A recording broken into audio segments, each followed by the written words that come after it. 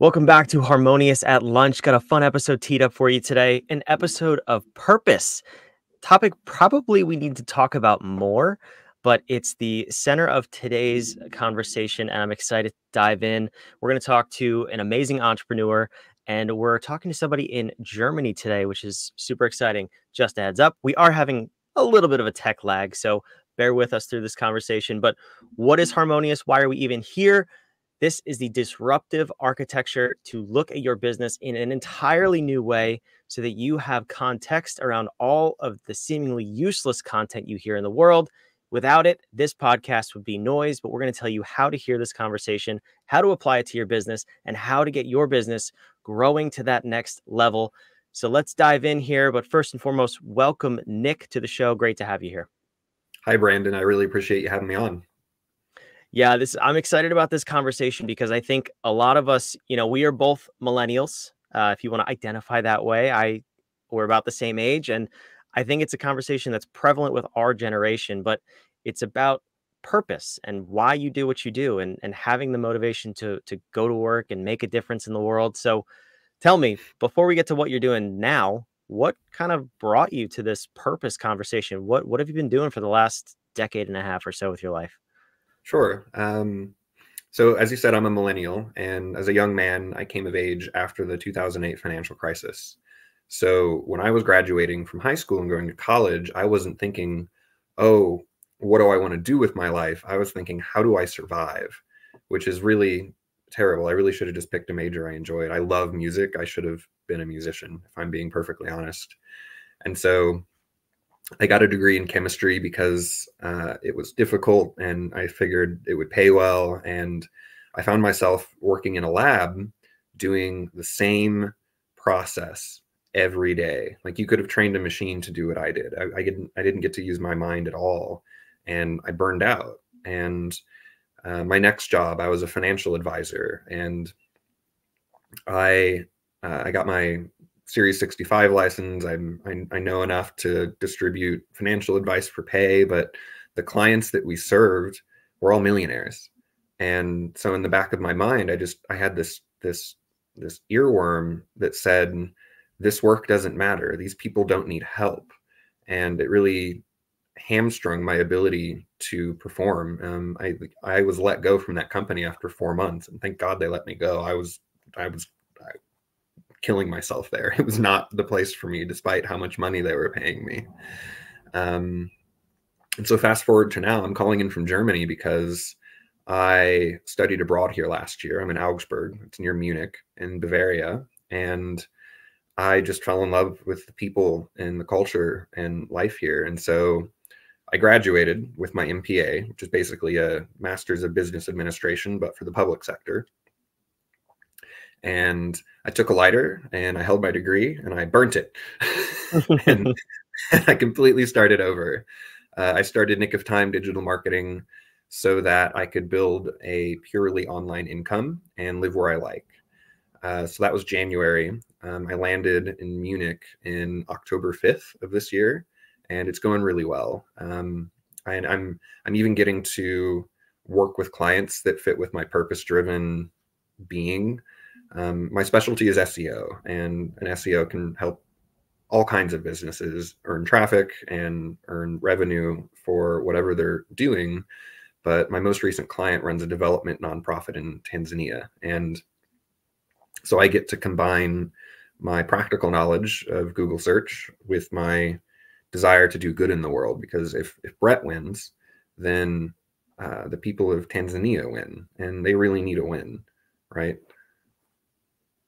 Yeah, I love that. And, I ask about what brought you here because it's different for everybody, but it's so cool to see, it sounds bad, but really what broke the camel's back and why you're here. I think a lot of us entrepreneurs especially have a similar story, but it's so great to see someone who took that pain and they turned it into a passion. They turned it into, it's obviously your why. Like you wake up in the morning, you know why you're doing what you're doing, and you're excited to do it. And I love that. And on the flip side of that, I think a lot of us have woken up and said, if what I'm doing doesn't matter, why am I doing it? Regardless of the pay, So I love bringing this issue to the forefront, really, and just letting you know there might be another way for you out there. You don't have to just be a cog in a wheel, and that's what we do at Whadif, and that's the purpose of the Harmonious architecture. So tell me now, we're looking forward. Where you SEO, SEM, you specialize in Google. Tell me how you help your clients, and these are people who also are impact driven. How do you help these people get found online, get seen, and what are you doing for them in the world? So the Google search game is basically all built around keywords, as you know, Brandon. I'm sure you're familiar. So however someone might be searching for your business, I will optimize your website around those keywords. I'll build content based on the questions that they may be asking, so that when they arrive, they're learning from you and they're building this sense in themselves. Oh, you're an authority. You know what you're talking about here. Maybe I should reach out to you. There's also an educational piece. If you have a really well fleshed out website that is built to talk to your clients, then you run through a lot of the objections you might have when you're trying to make a sale, just by virtue of having put all that information out there when they research you. So I help with that. And in the new year, actually even now, in the new year, because of all the changes with AI and the recent changes with the Google algorithm, there was like an apocalypse in October or November, and basically all the small niche websites online took a hit, and they lost traffic share to the giants and to even Reddit. People aren't really trusting reviews so much anymore, so they're even typing Reddit behind their questions because they're just really sick of spammers and liars and cheaters filling the Google results page with absolute nonsense. And so I am pessimistic about the future of Google search broadly. The results page is getting more competitive. There's more sponsored spots. There's less organic spots. And I think the product is actually getting worse for it. So I focus on local search because I don't see AI answers in the search results really impacting the work that I do, because everyone still searches for local businesses the same way they always did. It doesn't matter if there's an AI that put a bunch of text on a website and that Google pulls from it and never sends you traffic. Everyone's going to type in their phone restaurants near me or plumbers near me, and they're going to need to be able to find trustable businesses and an SEO like myself who can manage the reviews, make sure that your service lines are up to snuff, and that your service pages really speak to what you do and speak to your audience in a coherent story brand framework. I don't know if you're familiar, Brandon, with story brand, but it's like the context for all the movies we've ever watched. A hero has a problem and meets a mentor who gives them a solution, who leads them to success and helps them avoid failure. You kind of fit your copy inside of that framework, and you position your customer as the hero and yourself as the mentor, and you just walk them through a sales journey in that way. And so I don't see local search changing. I think it's a moat. So I'm focusing my energies there. This is so awesome. First of all, yeah, I love StoryBrand. I'm a huge fan. Side note, are you a certified guide, or you just use the framework? I just use the framework. Okay, still awesome, and I love it. And something you said right there is crucial to the Harmonious architecture in RAD, risk and defense. It's the R. You said moat. That's one of the key differentiators that we use in risk and defense, and also in ubiquity, which is marketing and sales, which is also what we're talking about in today's conversation. Anything search engine optimization is usually going to fall in ubiquity, but that is such a key term. Building a moat. I love that you serve small businesses. How do you help people, or do you help people realize and define what their unique moat is in their business before you take it to Google and optimize their web presence? It's not something I explicitly do, no. Obviously they have to be really good at what they do in order for what I do to even matter. If I get someone to knock on your door and you don't answer, like, I can't help, right? Or if you open the door for them, but they're really turned off by what they find, there's nothing I can do to fix that. But as far as identifying a specific moat, that's not something I've thought through with my clients. Okay. I was curious because that's obviously part of the process, but I also understand how it's their responsibility, or maybe a different a different element of the architecture could help them get there. But okay, so that aside, you have maybe thrown down the gauntlet to Google, and I've never heard anybody say really what you just said about how Google is maybe declining in performance and long term, you're not so excited about it. Um, is that kind of like throwing shots at the government? Like, is your life at risk now because you've you've attacked Google? This is new information to me. I certainly think it's going to make me a black sheep, because the mantra among SEOs is that SEO has been dying for 15 years, and it just doesn't die. But I'd rather be honest with the people I want to work with, and my honest assessment of how things are going is that I think it's getting worse. And I think the reason that Google is such a monopolistic powerhouse is just because no one's come along and outcompeted them yet. But the more they push revenue with sponsored ads, and the more they damage the creators who put all the information out on the internet that their AIs are going to scrape to generate their answers without sending appreciable traffic to their websites, the worse they're going to make their search results. Because there's not going to be any good reason for people to keep generating content if there's no one coming to their website. And I don't know what they think people are doing when they build a website, but not all of us can just be a hobbyist that talks about things that we love online. We all have to have income, and that's what a lot of the internet's all about. And I think they've forgotten that. It's certainly a little strange to criticize them, but I think it's perfectly valid to do so. And I think it's something most people feel as well. Like, aren't you sick of scrolling past 4 sponsored posts every time you Google something? Like, nobody wants to see those. And on YouTube too. Yeah, well, they own YouTube. So I was going to say it's the sponsored Google and then the sponsored videos. It's right there. Yeah. Yeah. Interesting. Okay, so hey, listen, I'm open to controversy. I love it. You heard it here first.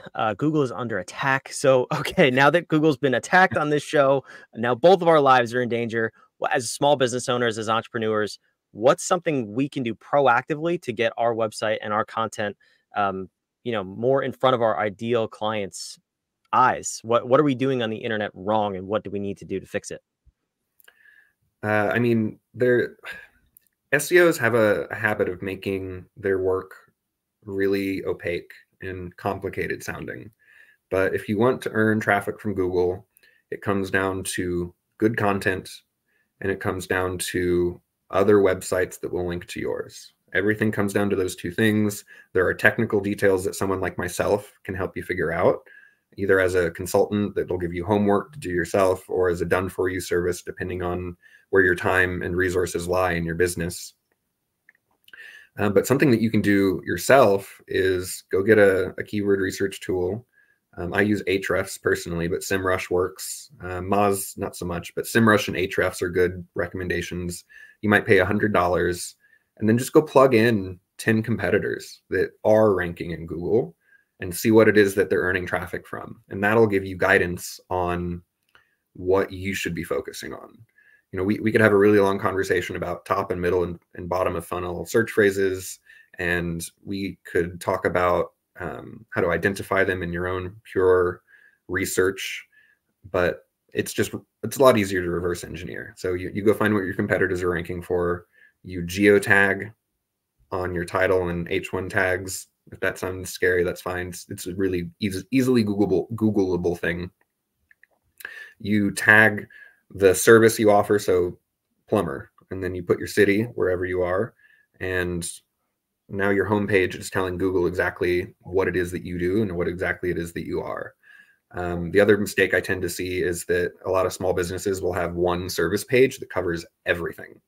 If you want to earn Google traffic, you've got to target one service at a time. So plumbing or HVAC repair or what have you. You can't rank for a bunch of unrelated phrases on the same page. So you've got to separate those out.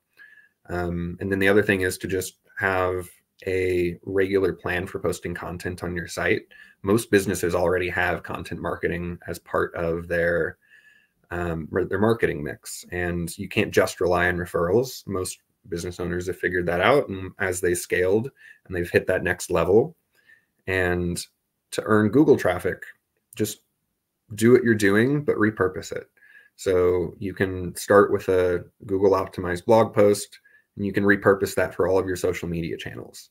I help people take a blog post and they can turn it into 3 or 4 posts. So now you've got your social post for the week, and you've got a post for Google, and you're getting more bang for your buck without putting a whole lot of extra time into what you're doing.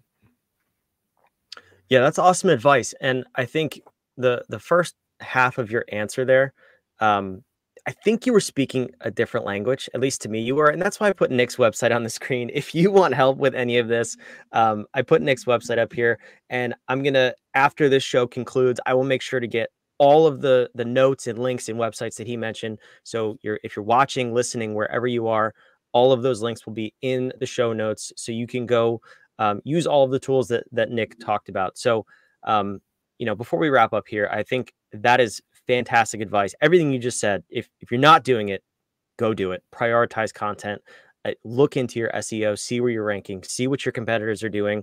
And, modeling is the best way to get to the top and maybe even beat your competitors. So I love that advice from Nick. Let's tie this real quick to the harmonious architecture, and then I want to wrap up. But this has been a great conversation. I already mentioned we're talking about ubiquity a lot here. It's your sales and marketing, everything you're doing on the internet, anything you're doing to get in front of your ideal client. Ubiquity is being all things to your client where they are. It's not all things to all people in all places. That's a very key difference. Do not hear me say that. It's where your client is. You have to be prevalent, and you have to be an authority in the space. You heard Nick say that too. We talked about RAD. We talked about building that moat, securing your little island of space in the corner of the internet, wherever you are. I love that Nick deals with small businesses and local businesses. I think there's going to be a shift in the market very soon because people are tired of the lies and just garbage that's so prevalent on the internet these days. And local businesses will thrive again very soon. A number of other things we talked about, but very clear to me is Nick's sense of navigation. We talked about it in the beginning. It's his purpose, his why he's doing what he's doing. And he knows that that's clear with his clients as well. So if you're purpose driven, you're impact driven, and you want your business to make a difference in the world, you should probably reach out and go find someone like Nick, if not Nick himself, because he is clearly an expert in this space. Nick, I want to thank you for coming on today. I know you post a lot. You're on LinkedIn.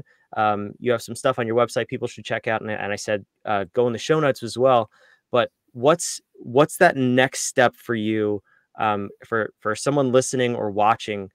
What's the first thing you want them to do based on this conversation to either see where they are with their SEO or take that next step to be proactive about it? What should we do? The first thing to do would be to ask an SEO for an audit. So you don't have to come to me. Go to someone in your network, because your network is a way of knowing that you can trust who you're speaking to. There's also a reputation in the SEO industry of just taking your money and running. So start with a referral, go find someone you know you can trust, and have them run an audit. They're going to look at everything you currently have, and they're going to look at what it'll take to get from A to B. And if they're good at what they do, it's going to come with a roadmap that you could even implement yourself. So that's where I'd start. Start with an audit of your website. That's awesome. Thank you so much for that. And thank you again for being an amazing guest and shedding light on this admittedly confusing topic. I feel like I understand it more just from this quick conversation. So again, reach out to Nick, go in the show notes and take action on what you heard here. You know how to apply it. You know where in your business this applies. If you're struggling in this area, take the necessary action and go figure it out. And I want to thank you for listening, watching, wherever you are. Make sure you like, subscribe, and comment. If you have questions, we want to know about it. Put it in the comments. I'll get them to Nick. Nick will answer them, and we'll get back to you. The whole point of this show is to give you a dose of what you need to help you run your business smoother and grow your business. And that's why I bring on awesome guests just like Nick. So keep those questions coming. Like, subscribe wherever you are, and we'll be back next time with another episode of Harmonious at Lunch. Thanks for listening.